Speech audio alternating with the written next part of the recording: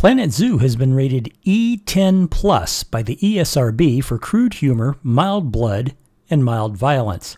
It is generally suitable for people aged 10 years and up. From the turreted castle and Main Street to Monte Cristo Island and Kukwana Land, Bartholomew Zenon's Zenon Land is protected by the Night Sheriff. Day and night, he is burdened by a witch's curse to be aware of all that live and play within the massive fantasy theme park. Now an attack on the park by a monster hunter who knows far too much threatens everything, guests, staff, and fellow supernaturals taking refuge in the park. The Night Sheriff must scramble to uncover not only the source of the threat, but secrets of the park of which even he was not aware. If he doesn't, he may be doomed. The park may be doomed. Even the world may be doomed.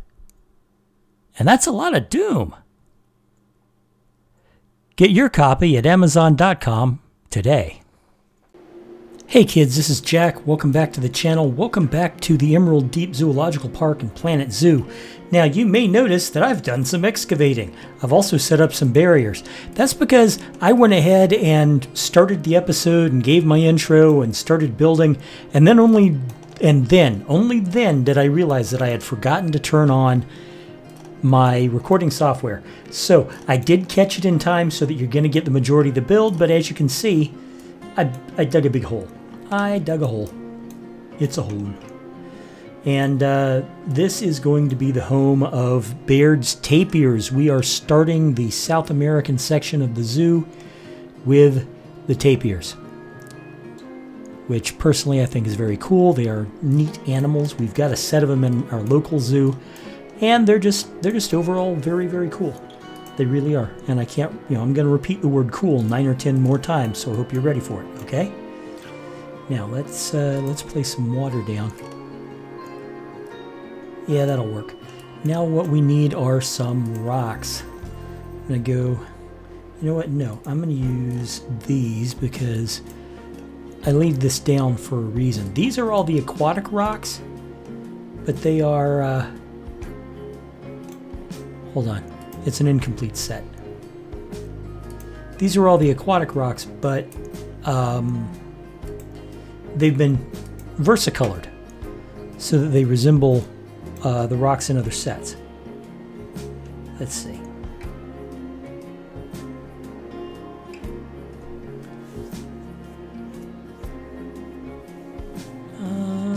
Rocks.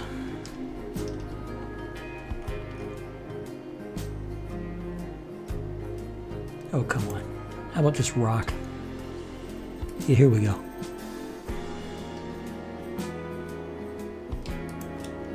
All right. Now,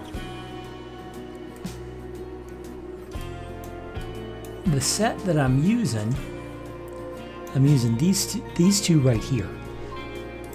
This one and that one. So I'm going to go ahead and move these two over here. And then these I'm just going to erase. Now, I'm also going to use some of the tropical walls, some of the walls that I've already built long ago and have as part of my standard blueprint package. So rock wall, let's see, I need, what looks good? You know what, we'll use this. I know it's not tropical rocks, but heck with it. It'll look good. All right. So anyway, guys, yeah, this is going to be the Baird's tapir habitat. It's the first habitat in the South America section. This will also have animals like the jaguar and the cougar and capuchin monkeys and the giant anteater and the giant otter, stuff like that. Jungle animals from South and Central America. And of course the American alligator because, believe me, Florida's pretty tropical when it wants to be. Officially we're temperate, but you can't fool me. 90 degrees 100 degrees, 110 degrees, and 100% humidity. That's jungle weather. So anyway, guys, I'm going to go ahead and turn this over to the speed build, as I always do. And I will talk to you once we're finished. Personally, I have a lot of high hopes for this. I think it's going to work out just fine.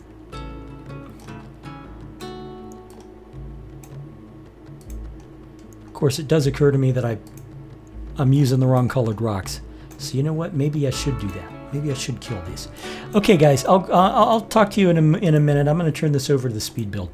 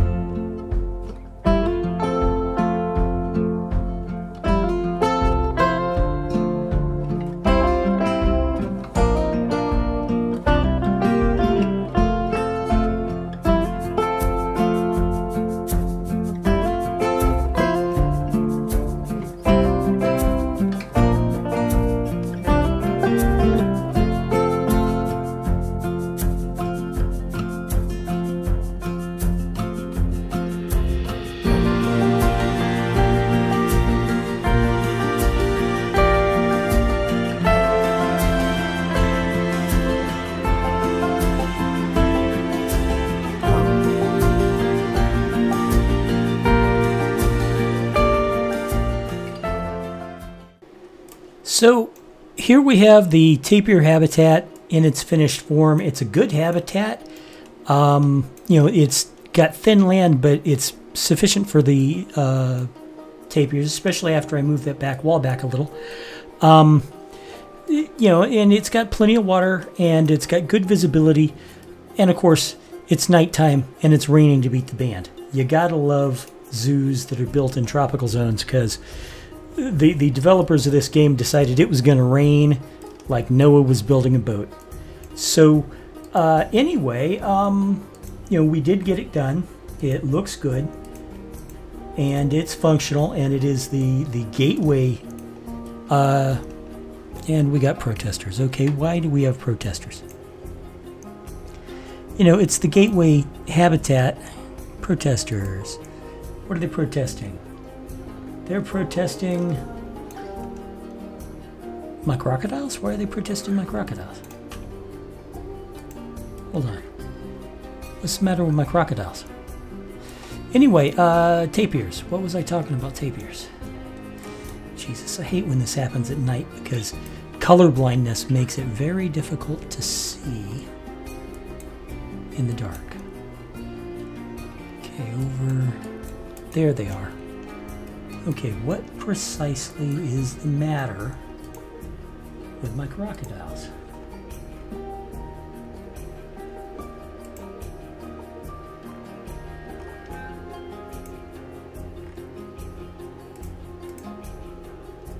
Let's go talk to one of the animals.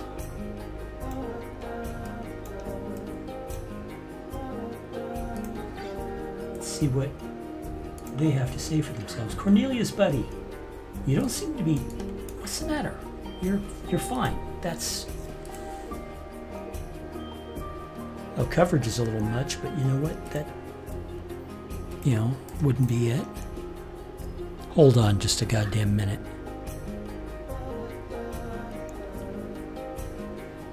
Hold on just a goddamn minute. Protesters. Crocodile. Agum. Who the hell is Ag? Okay, what is Ag? How did you get out of your cage, young man?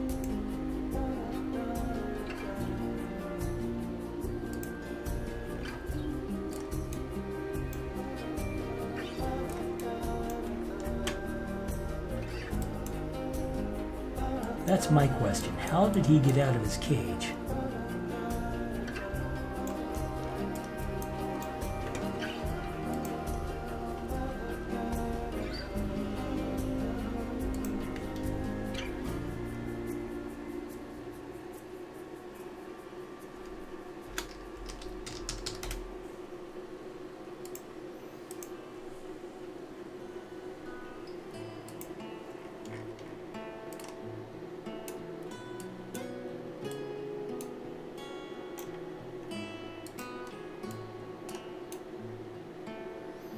I don't see any escape markers.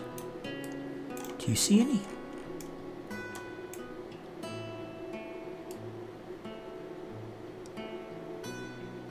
If it were possible for these guys to escape, there would be a marker indicating that they could escape. But there is none. So he got out somehow, probably through a glitch. And because he was hungry and dehydrated, because, you know, all that, I had protesters. Anyway, let's go back to the tapir now that that is taken care of. You know, it's a fun game, folks. It really is. But you got to remember, it's more than just building zoos. Okay, here is the tapirs. The tapirs in the dark. We do have a class going on. That's good. Anyway, tapirs are a really good animal, and you know, you can do a lot with them at the beginning of your zoo. They're a good starting animal. I mean, you know, they're not necessarily the best starting animal, mind you, but they're definitely a good one. And they're reliable, and they're easy to take care of once you've met their needs. And, you know, it's one of those things. I think we're going to have a lot of fun putting in the South American animals. The next animal, speaking of South American animals, the next animal to be included is going to be the capuchin monkey. And yes, I do have an idea about what I'm going to do with their habitat. It's going to be an interior habitat, so basically it's going to be a building, and it's going to look great. It's going to look great. I'm going to make it as South American as possible. Anyway, guys, if you liked what you saw here today, please hit that like button. Oh, look, he's swimming. Or is it she? Is that she? Who is it? This is Ahuic. I need a good name for these guys, because while I don't mind using the Aztec names, I have a hard time pronouncing them. So we need a couple of names for the tapirs. Are they both in the water? Yeah, they are. They're both in the water. How about that? So I need a couple of name ideas. And we're going to put capuchin monkeys in the zoo next. I'm likely going to put some more snack bars over here. You know, a burger joint or hot dogs and a soda fountain, things like that. Maybe a souvenir thing. Use up some of the space. We'll expand the plants. And the monkeys will probably be in this area somewhere, or maybe this area somewhere. And like I said, it's going to be an interior habitat, nothing but inside. So yeah, I hope to see you there in the next episode.